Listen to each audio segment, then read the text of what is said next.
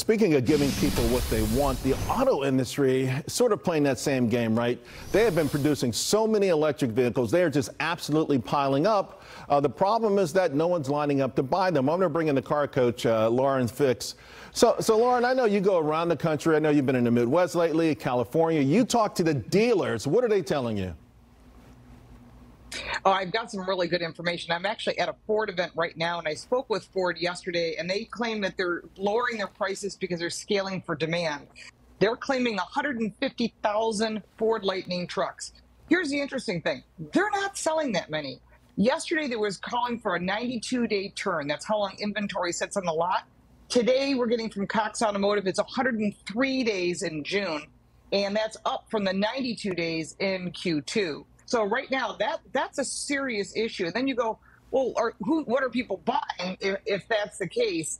Well, if you look at the numbers, about 7.5% of BMW households that bought electric vehicles are now switching to Tesla. You're finding that with Mercedes as well as Lexus. And so dealers are stuck with a high end of like a Mach-E, which is a great SUV. It's electric. They're talking about 116 days on the lot, and the low end of that is 23 days for the Chevy Bolt. But they're not making them anymore, and the price is substantially lower. People are starting to wake up to the infrastructure issues, the fact that we cannot go 100% electric. And here in California, we're already told, shut off your lights.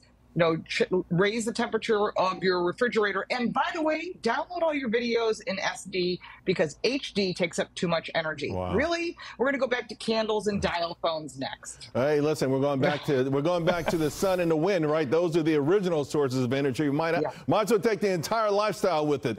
I was reading about the Genesis. They have some sort of a $85,000 EV. I think they sold 2 last month, but that's Genesis. So then these. But they just came up with that's a brand new lineup, so that's not really a fair assessment. Okay. But those have been selling for a while.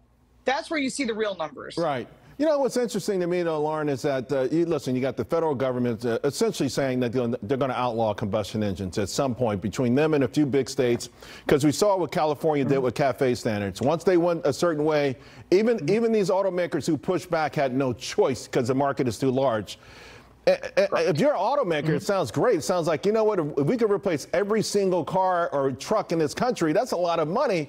So I feel like they're playing along with it, but it feels like at the same time they're playing a dangerous game because these stocks don't look that great. You are 100% correct. Remember that you can have billions of dollars in fines if you don't comply. So every brand has complied because they started with the carbon credits and they only did well for Tesla because he sold them.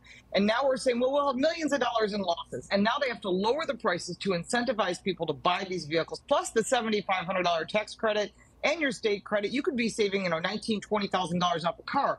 But how will this disaster play out? I've been calling this for a long time. And I've taken a ton of heat from manufacturers and other media, but I will tell you, start looking at the real numbers and you'll see these EV mandates are the only way they're going to have to keep incentivizing to get people to buy them. Car manufacturers are producing great cars. It's not the car manufacturer's fault. They're making fabulous product across the board. There's nothing EV that we've all gone, oh, that's terrible. All cool, all high tech. Problem is, consumers are waking up to this doesn't work. Charging stations aren't working. Now that we have access to Tesla chargers, people are thinking, oh, well, this is great. Yeah, well, you're getting low level too. And that's what they have in Europe. And no one talks about that. I mean, you're looking at the bigger picture with the economy and you fold that in with jobs and the possibilities of what might happen, plus insurance rates going higher for literally everyone. And it's just going to cost you more. And hey, we have inflation. Let's just face it. We're in a recession. And this is affecting everybody, including when you go to try and get a car loan.